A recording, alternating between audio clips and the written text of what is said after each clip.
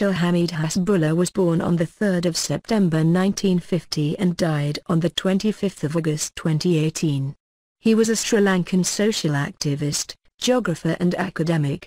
Hasbullah was born on 3 September 1950 in Arukulampidi in northern Ceylon. He was educated at Arukulampidi Central College. He obtained a B.A degree from the Peradeniya campus of the University of Sri Lanka in 1975. He also received MA and PhD degrees from the University of British Columbia.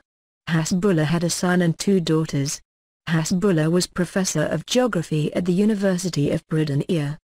He was a visiting scholar at the University of Zurich, University of Edinburgh, Norwegian University of Science and Technology and University of British Columbia 2004.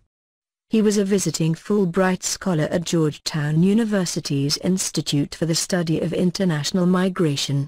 Hasbullah was a resource person during the 2003 Sri Lankan peace talks and was member of the Subcommittee on Immediate and Humanitarian Needs of the War-Torn Areas of Sri Lanka.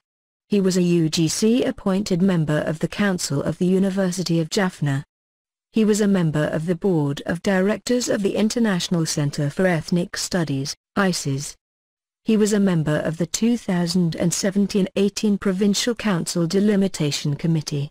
On 25 August 2018, Hasbullah passed away in his sleep, before the meeting at the University of Jaffna. His death came the day after the Delimitation Committee's report was rejected by Parliament by 139 votes to nil. He died at 67 years old.